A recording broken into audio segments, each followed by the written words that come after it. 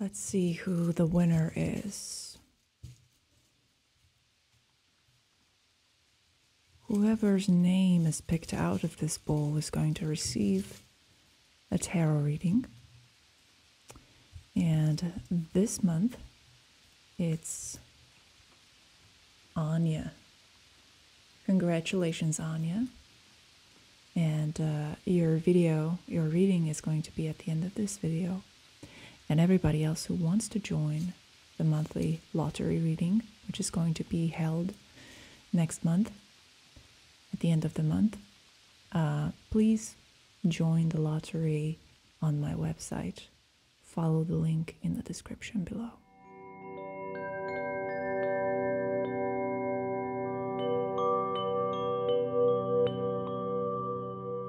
Alright, so first things first, we're going to do the reading for the week for all of us, everyone watching, including myself. This is the forecast for what we can expect to happen. I'm giving my tarot cards a little bit of a shuffle, and what we're going to do is we're going to use the Gipsy cards to find the main theme. So what's going to be the central question? Our focus of interest. Okay. And here we have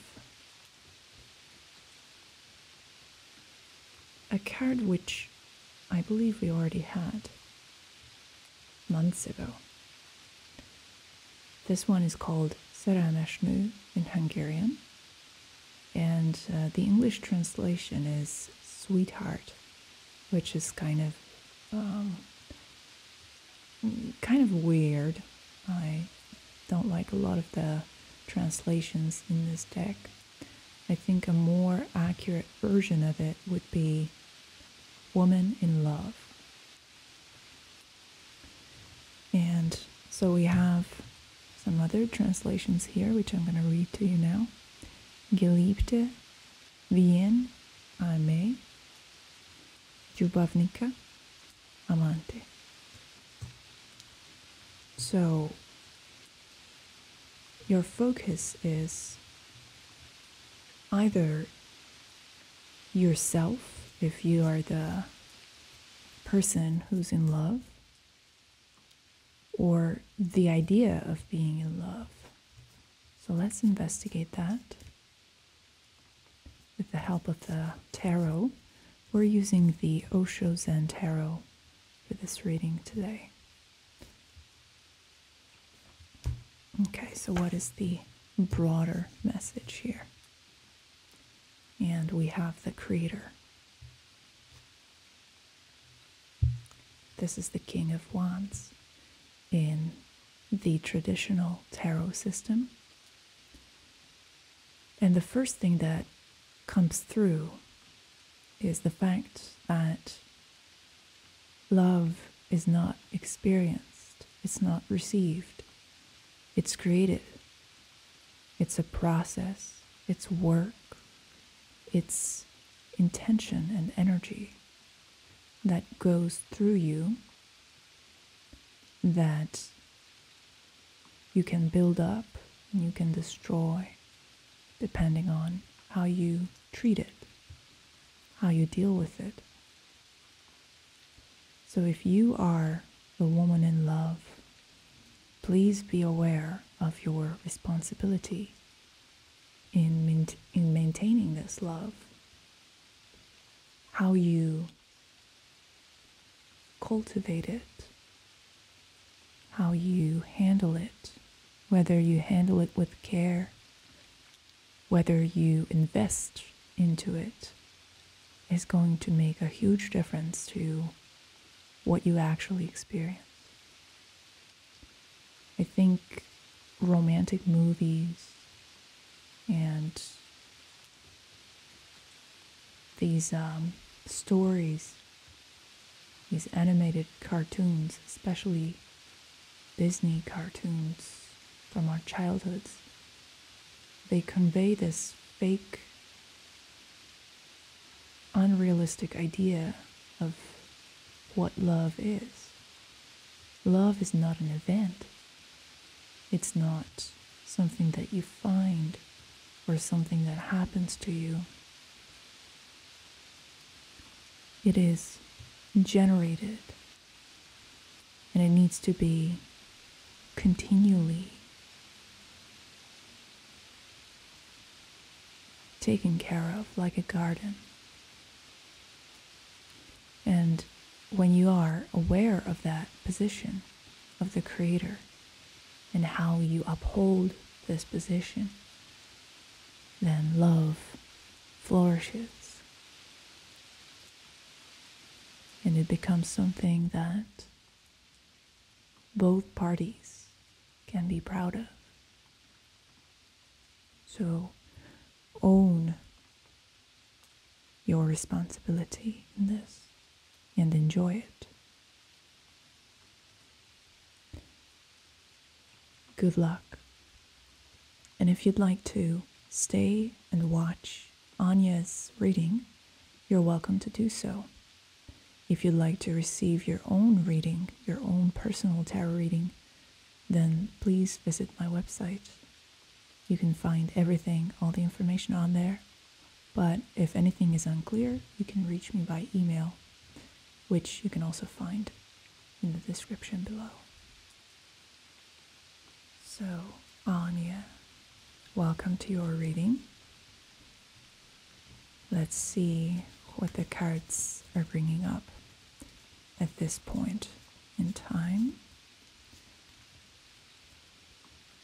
Let's actually start by asking a question.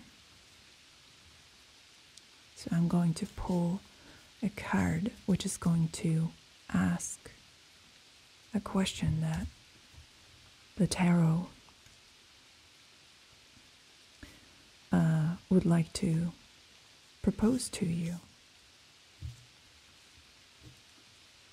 So let's start with that. Okay, so this is number 5 of clouds, which in the regular tarot system would be swords. And this card is called comparison in this deck. So you see like a regular tree, a tree trunk next to this bamboo. And the idea almost immediately, I think, is clear to all of us. There's a comparison made between two entities, two things that are, I guess you could argue that they are somewhat similar, but what is the point of comparison? So here's the question. What is the point of you comparing two things in your mind that are so vastly different? Each entity, each being, each person in each situation, in its own right, is completely unique. That's not to say that there's no point or no utility to be found in the act of comparison, discernment, noticing how two things are different can bring interesting conclusions and can be valuable. But the question here is, and I would like you to think how this relates to your life. What are some things, two things, that you have recently compared, whether that be yourself versus another person, or two unrelated situations?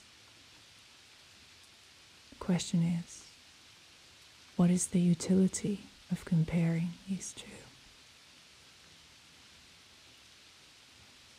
So if you would like, you can spend a little bit of time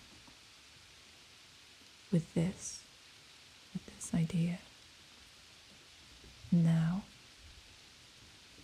we're going to ask the tarot what the best way to move forward is. So, what is the best answer here?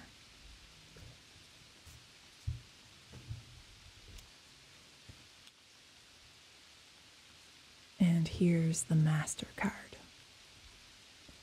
The Master, which in the Osho Zen Tarot, unsurprisingly, is Osho himself. A very controversial figure. A lot of people don't like this deck for this reason, because it has this extra card. But let's try and think symbolically. Let's try and see what this card can show you at this moment. The Master, as I said, is an extra card between the last and the first card of the Major Arcana. So it's an intermediary between the beginning and the end, or the end and the beginning. And he's, I think this card represents those beings that walk amongst us, that have a special power. And every now and then, we encounter them, we have conversations with them. They look just like regular people. There's no distinction in how they present themselves as to how a regular person would. They are really good at hiding themselves. But they have an interdimensional perspective and knowledge that transcends the limitations of rational thinking. And I guess we could say that these people are masters. One possible interpretation of who they are is that they are masters, but they can also just be normal, regular people at the same time. They could be a random person that you have a conversation with, someone that you see every day but you never really pay attention to them, and one day they start a conversation with you and they say some really surprising things that sound like messages. So these agents, they exist. And whether they exist as independent, objectively identifiable, autonomous entities, or whether they are simply interpretations made up of the synchronicities that our consciousness creates, that's a question that is not really worth asking. The real question is, what is being communicated to you when you meet such a person? And how come there's no difference, or it's not important or interesting to try and differentiate them from the everyday person? Why this hiding and this mingling in mediocrity? How come the true masters never strive to stand out?